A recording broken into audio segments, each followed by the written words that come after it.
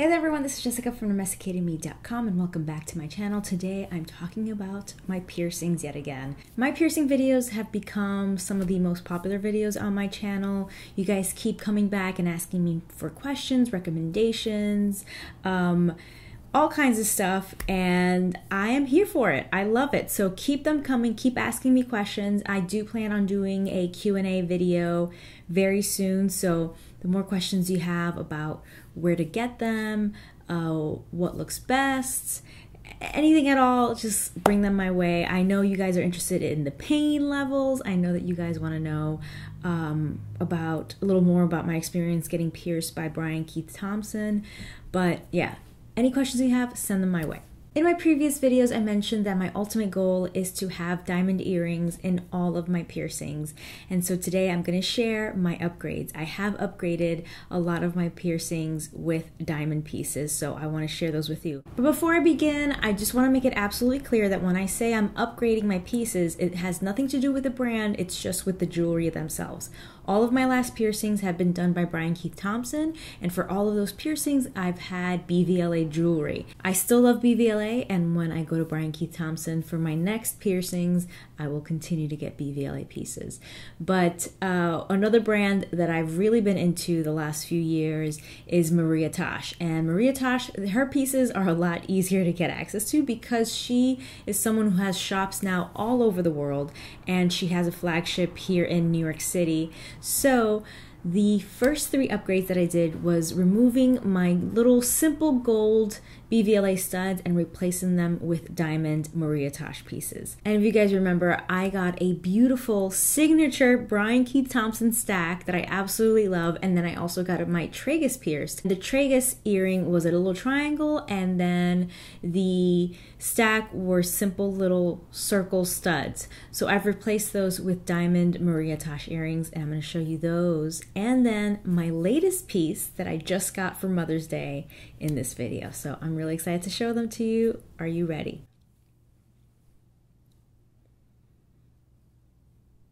So let's start with my stack. These are two Maria Tash scalloped diamonds.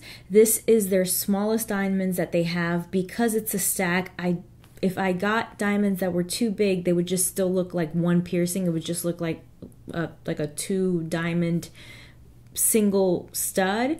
I really wanted to show that there are two separate studs, so that's why I got these smallest diamonds that they had. They do have what they call invisible diamonds, which means that you don't see any of the prongs or you don't see the setting. These are scalloped. I just asked for the smallest ones, so this is the one that I got.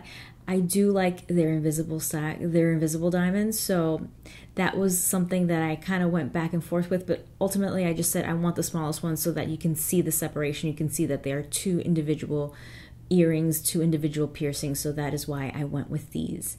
For my tragus, this one is a little bit of a longer story. This is their diamond Trinity, and it's absolutely gorgeous, and I've been wanting this earring for so long, but I wasn't sure about the size. They come in two sizes, a small one, which is around $220, and then the larger one. The first time that I went into the Maria Tash store, I got the smaller one because Brian gave me a very small little simple triangle stud, and I really like the look of that size.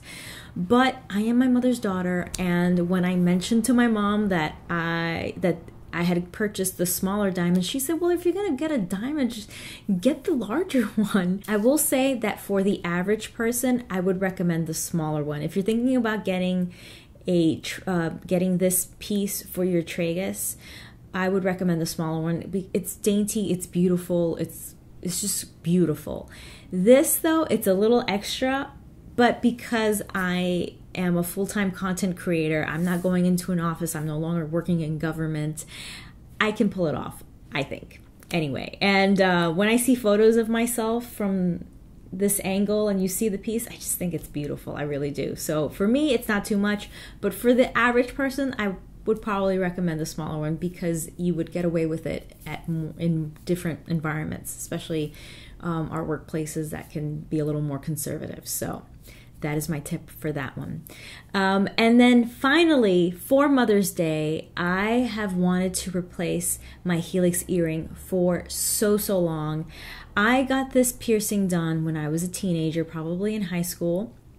And the angle of it, I don't know if that was the angle of how the piercings were done in that era, but it kind of, you could see the ending to it at the very top. So whatever stud I put in, it would kind of be facing kind of down, and then back here, right at the top, you would see the piece at the end, the backing. And I never liked the way that my studs would fit. I never liked the look of it because you almost couldn't see the piece because it's kind of like facing down, and then you would see the stud. And so I was very confused as to what I should put into this piercing.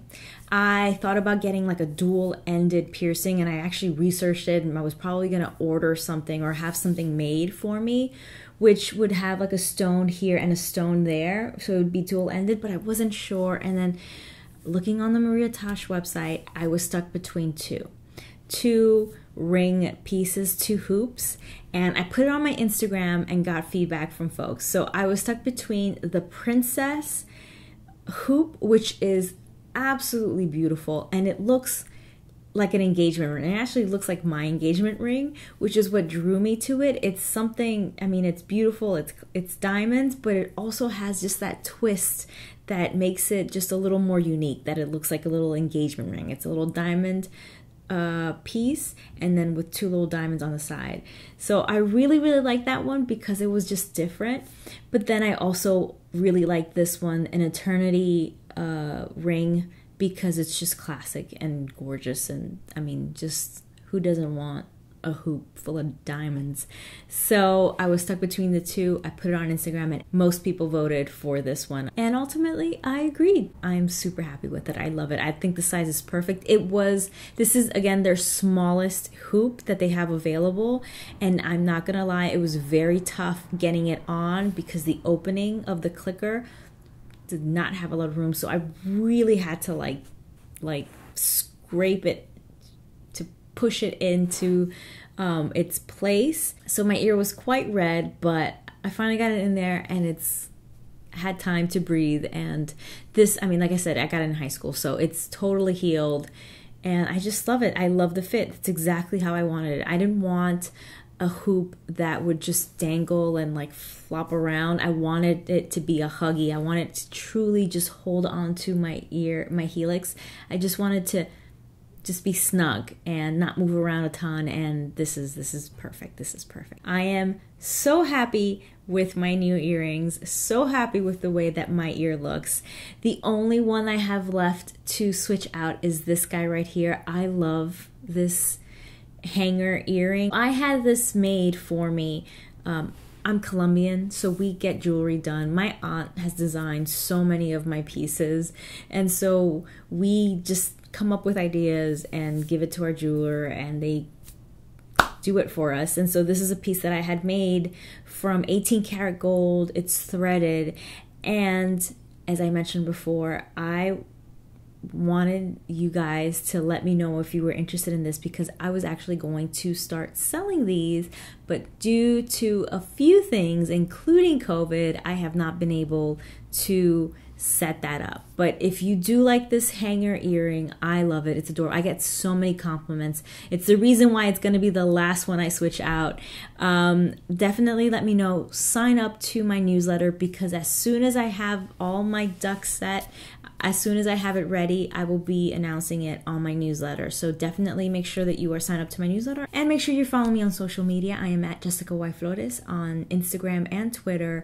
Obviously, I post much more often there because it's just easier for me to post my day-to-day than to create a video. But yeah, definitely follow me so that when I am able to get these on sale, then you will be the first to know.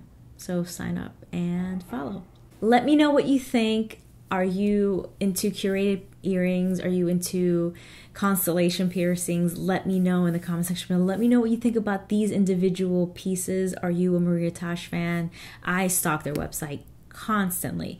I have a piercing in mind that I will only get when I have the funds to buy the earring. And that earring is a lot. So I don't expect to get that piercing done for a very long time. But I do have one in mind for this one. But if you have any recommendations, or if you are a Maria Tash fan and think something would go well here, or let me know what you're looking into. You don't have to twist my arm to look at piercing photos and websites and jewelry, so let me know. And while we're here, I have to mention that these two are both from Kendra Scott. Yes, Kendra Scott does make fine jewelry. I don't know why a lot of people don't know this, but they actually make beautiful fine jewelry. And these are diamond huggy hoops from Kendra Scott. They're called Jet, J-E-T-T, and I have them in the white gold and the yellow gold. I love these guys. They're so, so beautiful. For your birthday, if you're unaware, Kendra Scott gives you 20% off their fashion jewelry or 15% off their fine jewelry and home goods. So I definitely use that 15% off to buy these. So if you're interested and you want to look into their fine jewelry pieces, definitely don't waste that birthday coupon, discount. Use it towards the fine pieces because you'll get bang for your buck for sure. These three pieces I've actually had for several months now, and I purchased them at the New York City flagship store. But this one, because I got for Mother's Day this year and we are all staying home and the stores are closed, I ordered it online. It did take a little extra long to get to me, more than usual, but it wasn't a ridiculous amount. I bought it, I think, the week before Mother's Day, and I got it the week following Mother's Day this week. I'm so happy I was able to share these pieces with you. Thank you so much for watching. Please use that comment section below to ask any questions, make any requests, or just say hi. You guys know that I love to hear from you, but definitely let me know if you have any questions about piercings in general, because I will be answering those soon. Click or tap right here to watch my last video, or click down below to watch another video that you might be interested in. Thank you so, so much for watching. Stay tuned.